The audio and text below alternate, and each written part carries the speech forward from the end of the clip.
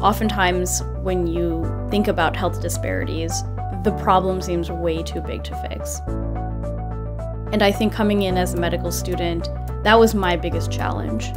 I needed to focus on what were some actionable changes that I could make that would impact my immediate community at my medical school, in the city that I live in.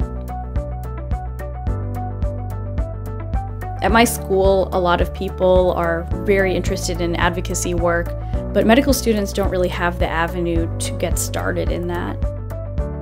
Partially because of time constraints for medical students.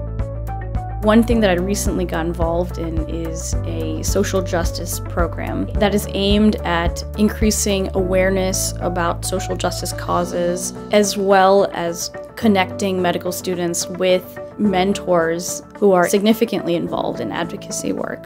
We decided that we wanted to use media to disseminate information about the people who do it and how you can get connected to them.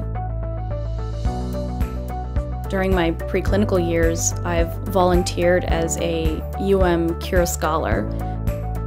So the Cure Scholars program is a program that matches up medical students with elementary school students here in Baltimore City to be engaged in a rigorous program to improve the students' performance in STEM fields. My involvement in that program really opened my eyes to the barriers that young people face when they grow up in an environment where they're not empowered. I'm one of the co-presidents of our LGBTQ Health student organization. In that organization, we put together talks where we have people who are on the front lines of addressing the healthcare needs of the LGBT community.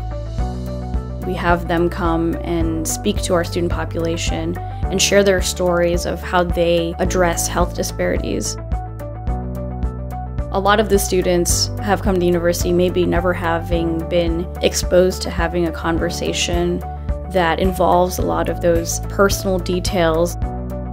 It requires a level of skill to be able to comfortably have that conversation with someone and frame it in a way that the patient understands that their health needs are being understood and prioritized by their provider.